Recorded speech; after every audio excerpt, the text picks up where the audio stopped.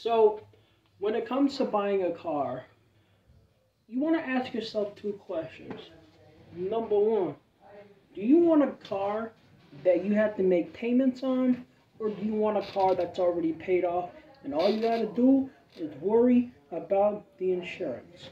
So, hey, Lil Jonah family, it's your boy, Lil Jonah here. We're back with another video. How we do, how we do, y'all? How we doing today, guys? So, I got an educational video. Excuse me. As you can tell by the title. If you can't tell by the title, I suggest you look it up. This title is called, Should you buy a car that's paid off or get a car with payments still on?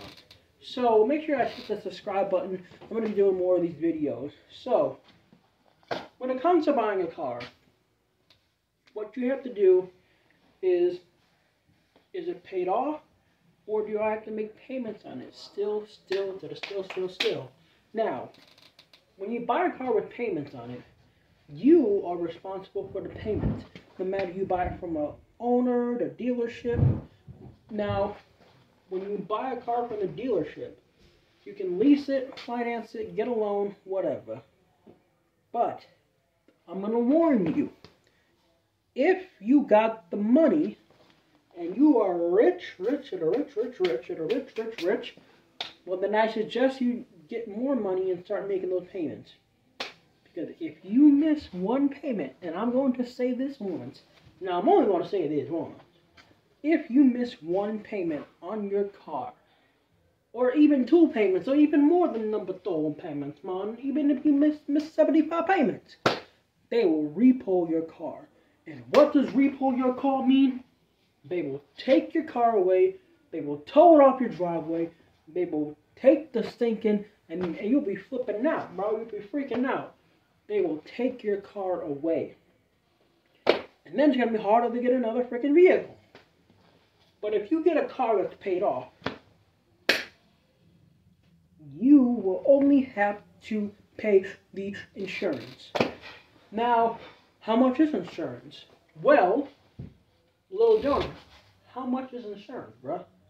Hey, bruh, if you have a sports car, expect it to be over $100. If you got a Chevy Camaro, expect it to be over $100.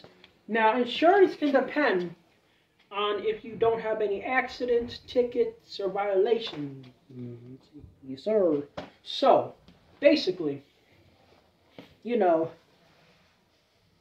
we'll talk about that in another video. But, what would I do if I was in a situation? Obviously, as my dad always told me, I don't believe in making payments on a car. Get a car that's already paid off so you don't have to worry about it getting repoed. If you don't pay your insurance, then of course it'll raise it and go up and triple the price.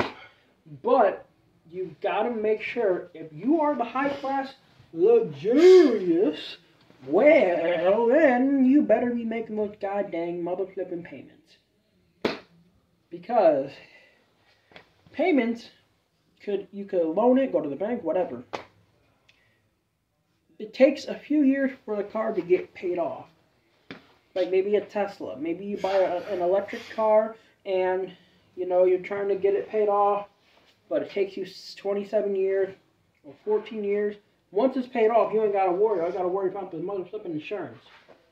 But you don't pay the payments, they coming for you and the car. And the car going to be repoed and repossessed to someone who can take responsibility. But if you got insurance and you only want to pay, we will talk about liability and full coverage in another video. So my suggestion is get a car that's paid off so you don't gotta be stuck in that stress. If you are really rich and wealthy with the money, then you can have a car that you have to have payments on.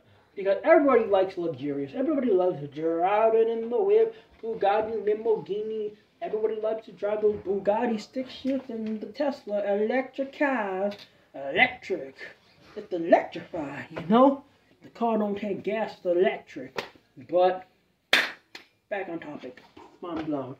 If you get a car that's paid off and you only got insurance, you better have the insurance money. But that's going to be it for the video. My suggestion to you guys, get a car that's paid off if you're struggling like me. Don't forget to subscribe. Talk about you in the next video.